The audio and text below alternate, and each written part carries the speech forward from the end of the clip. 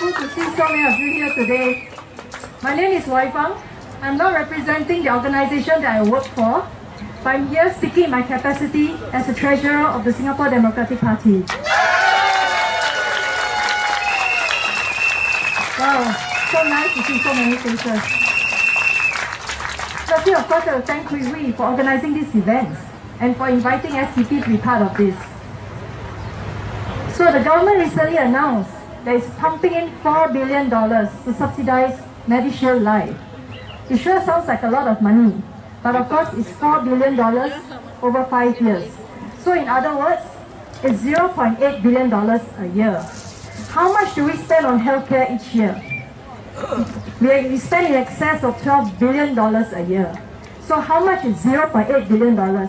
It's a measly 6.5%. Peanuts, yeah.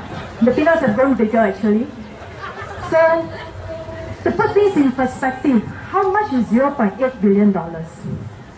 How much does the government collect in GST revenue last year? Anybody knows? More than 10 billion bucks, okay, in GST revenue. That's more than 10 times the subsidy given to Medishield Life per year. What about road tax? What about road tax? Road tax, okay.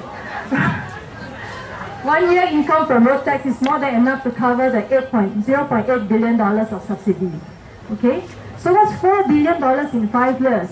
That's what Temasek offered for Olam International, the debt-ridden company. That was easy for the government. And yet, the government has already warned us that premiums from Medishield Life will increase after 5 years. Furthermore, we are concerned that all these subsidies do not go directly to patient care. Instead, it goes to the Medishield Life insurance provider that we know Medishield is already the most profitable insurance company in the world. For the past 11 years, Medishield has an average medical loss ratio of 63%. Last year, the medical loss ratio reached a historical low of 44%. In other words, for every $100 of Medishield premiums that the government collects, it pays out $44 and pockets the other $56. Now, I can't think of any other businesses in the world that's so profitable. By comparison, in the United States, which is the most capitalist of countries, private health insurance schemes under Obamacare are not allowed to have medical loss ratio of less than 80%. Okay, meaning they cannot have profits of more than 20%. But wait, the government says the rest of the world is wrong. All the private insurance companies for using medical loss ratio is wrong. Our very responsible government says it takes a very long-term and sustainable view of everything. Therefore, the medical loss ratio is less appropriate approach. So it introduced what it calls the Medishield incurred loss ratio that takes into account future liabilities. And using this calculation, the ratio is 96%. So the government says Medishield is not so profitable. It only makes $4 profit for every $100 it collects in premiums. Do you believe them? No. The government needs to stop making money from Singaporeans at every turn. It is unacceptable that while it makes a big deal of increasing subsidy for healthcare, it makes money from Singaporeans from Medishield Life. And how are premiums calculated? Where is the transparency for this? Premiums keep increasing as we get older, but that's the time when most of our income will decline and we are being forced out of the job market. In addition, premiums for Medishield Life will be taken from our Medisave account. And Medisave account is our CPF account. So there's already very little money left in our CPF account after paying for our very expensive HDB flats. Taking even more money out to service Medishield Life premiums will mean greater hardship for Singaporeans. And remember, the government says it will not increase premiums for 5 years. So what does it mean? It means premiums will go up on the 6th year, right? Singaporeans must be very wary of this. This is a sugar-coated poison that will cause us dearly in years to come. Remember the GST. It started at 3%, went up to 4%. Then now it is at 7%. Remember the minimum income scheme for CPF started with $80,000 and now it's $155,000. With premiums increase, more of your CPF money will be transferred to your Medisave account in order to meet the Medisave minimum sum. So we are always chasing after minimum sum. What is wrong with this government? We'll never see any money back to retire. Our healthcare financing system is too complicated for us to follow. You get payment from hospital bills from what? Medisave, Medishield, Medifund, Pioneer Generation Package, out-of-pocket cash, which is already very high for us, private insurance, employers, and now Medishield Life.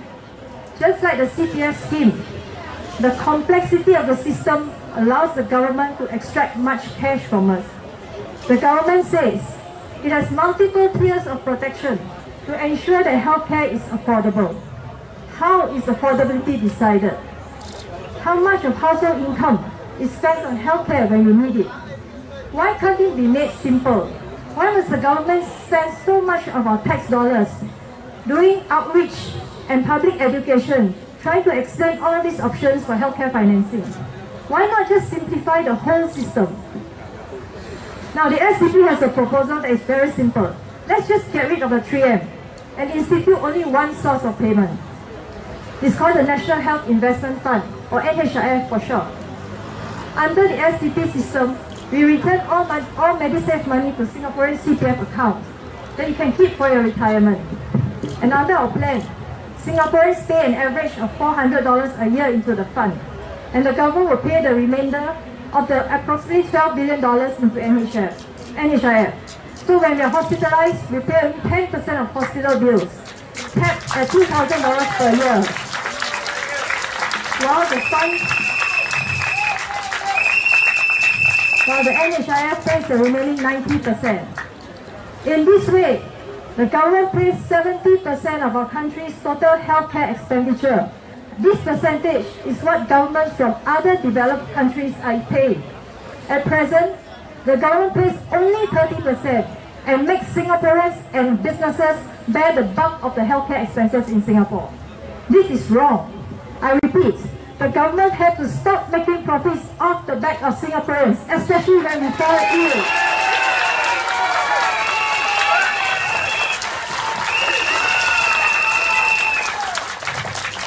It must assume its responsibility in line with what other first world economies are doing.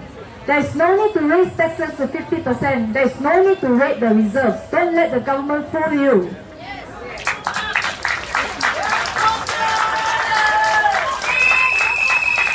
And the government should stop telling us that it is irresponsible to withdraw our CPF money at 55. Or that it is irresponsible if the government does not increase our reserves every year. We must reduce the burden on the sick, especially those who are poor. This is only possible in a cooperative and compassionate society. That's right. The government has a responsibility to ensure that the taxes collected are used for the common good.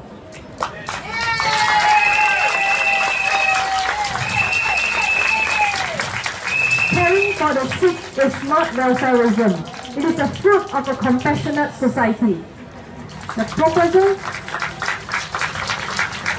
Our proposal spelled out in the SDP National Healthcare Plan, Caring for All Singaporeans, makes healthcare in Singapore universal, compassionate, and more efficient. It is a better alternative.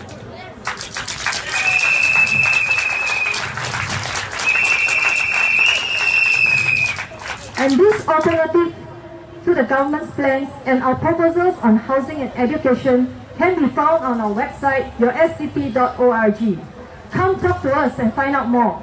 We will present these proposals at the next general election, and we seek your active support and put us into Parliament.